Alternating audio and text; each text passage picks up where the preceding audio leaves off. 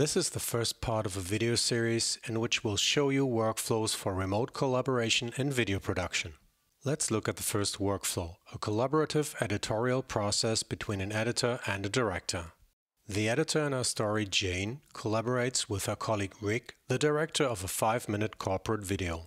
Jane is what is nowadays called a shredditor. She shoots and edits. Rick is the director. That means he decides how to tell the story that Jane craftfully edits. Jane and Rick both work from home and don't have a great internet connection, so they need to be careful with the bandwidth. They both have a Dropbox account and create a shared folder for their project.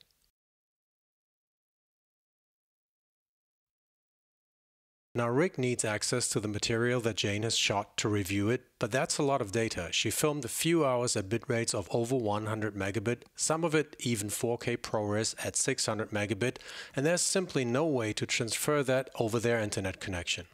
Jane has the footage already organized in a meaningful folder structure, and she has added some notes and markers for Rick, making him aware of good takes, unexpected or non-obvious events in the footage, or simply things she thinks are cool. So what Jane does is to create a bunch of small proxies for Rick to do the editorial work. She uses a custom transcoding preset that does a number of things.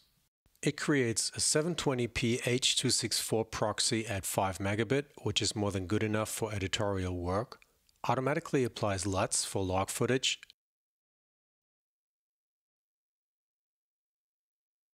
and adds a burn-in timecode in case she has to share the footage with someone who doesn't have a tool like Kyno that displays correct timecode. She selects the entire footage folder in drill down mode, sets the output directory to the Dropbox folder,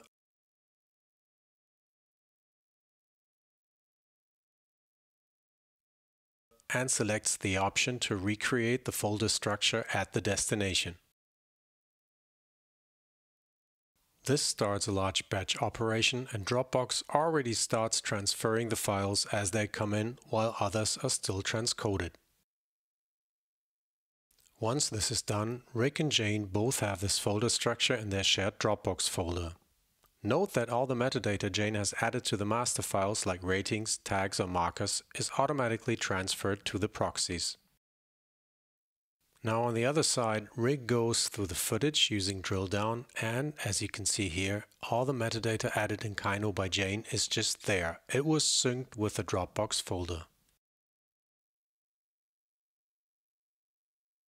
So Rick does his job, setting ratings, adding notes and markers to clips, thus preparing the edit for Jane. Whenever he changes or adds metadata, these changes are reflected on Jane's side in her Dropbox folder almost immediately, as the metadata that needs to be transferred is contained in very small files that can be synced by Dropbox very quickly. Once he's finished, Jane selects all the proxy files in the Dropbox folder, selects Copy, and then selects the corresponding files in the footage folder where the master files are, and applies the metadata to the master files using Paste Metadata.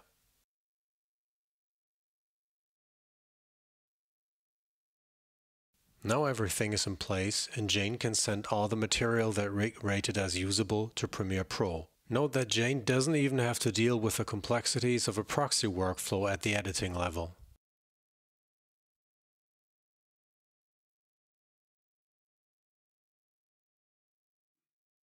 And has all the remarks by Rick as descriptions or markers in the editing project.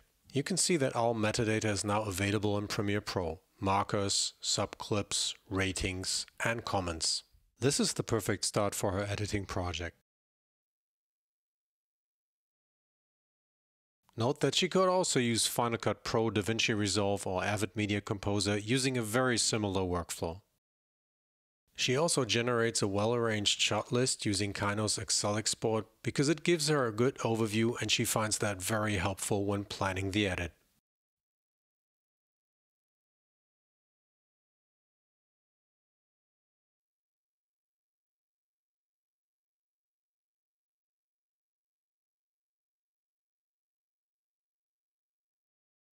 Once she's done with the edit, she exports a low bitrate version to the Dropbox folder, which Rick can review and annotate using markers in Kyno. The markers are automatically transferred back to her via Dropbox. She can now go through Rick's feedback one by one and finish the edit.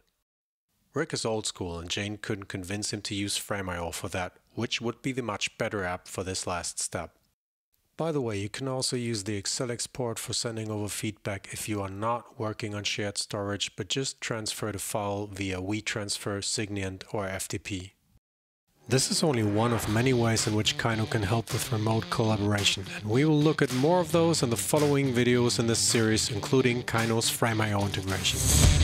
Please leave your comments, subscribe to this channel and visit us on our website or on social media.